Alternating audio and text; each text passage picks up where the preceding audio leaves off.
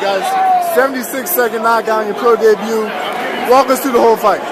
Well, first of all, I'd like to thank everybody for coming out. I'd like to thank God, because without God, none of this is possible. But you know, I just measured my jab out, hit him with an overhand right, and then he covered up.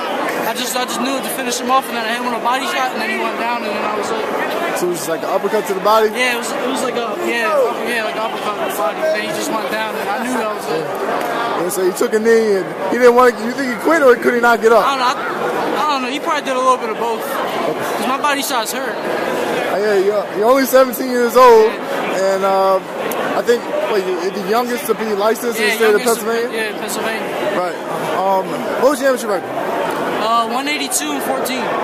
Yeah. So you know, what's it like the transition between amateurs and pros? This is nothing different. Basically, just a training. You know, training level steps up, going from the first level to the next level. And you know, they ain't nothing special. I spar with pros all the time. You know, I do go with them. They tell me I'm ready, so you know, I take their advice and then take it into the ring. What's it feel like to fight in a packed venue like this in your very first pro fight? It feels it's a dream come true. I mean, it's a dream come true. God makes it all happen. God is great. You know, I just thank everybody for coming out. It was a great night. Yeah, and you were the main event, and at least I'd say at least 30% of the fans were here just for you.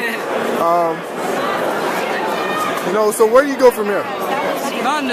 2 weeks, I got another fight coming up. So Monday, I got to start back in the gym, training hard again. And come the 21st, I'll put on another show for the fans. Okay.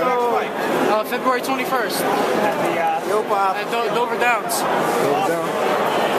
All right. So that's pretty quick. So how busy are you trying to stay? Just a bit, just like that. Busy every couple weeks, 2-3 weeks, 4 weeks. Get right back at it. Move myself quick. All right. Well, hopefully we'll be seeing you on TV, live TV. So I know that this is gonna be on Comcast Sports. That probably a couple weeks, maybe a month. It's also on Go Fight Live. People watching on the internet. But best luck to you. Thank you.